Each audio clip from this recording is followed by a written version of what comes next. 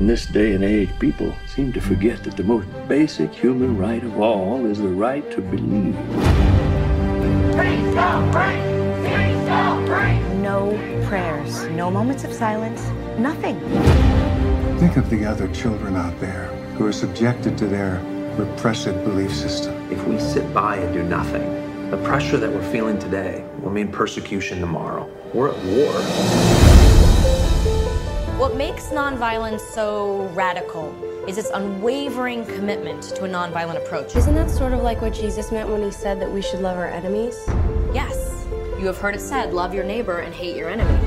But I tell you, love your enemies and pray for those who persecute you. One of your students sent a text to their parents.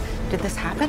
If you're asking whether I responded to a student's question, yes. And your answer incorporated the words of Jesus. What were you thinking, Grace? The Tholies are asking that you be fired, plus revocation of your teaching certificate. How do we make this go away and not get blood on our hands? We left the ACLU do it. We're going to prove once and for all that God is dead. No order in the matter of Thorley versus Wesley.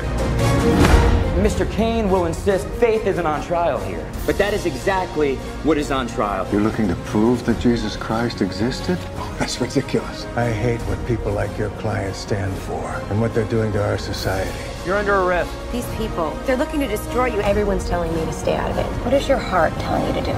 I would rather stand with God and be judged by the world than stand with the world and be judged by God. I am not going to be afraid to say the name Jesus.